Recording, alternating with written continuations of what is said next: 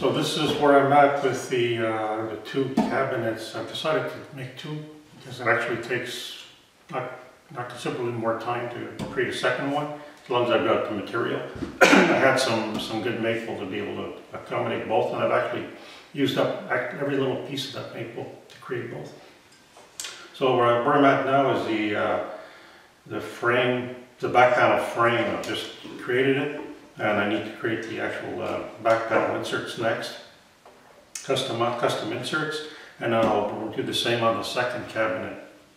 So it's all mortise and tenon construction. It's very lightweight, but it's really not a supportive roll at all. It's mostly just to hold the back panels in and add some rigidity to the actual cabinet. So it's fitting quite well. I'll mark everything off. So this is where I'm at right now. And this is what it looks like with the frame installed. So I need to actually install the inserts in next.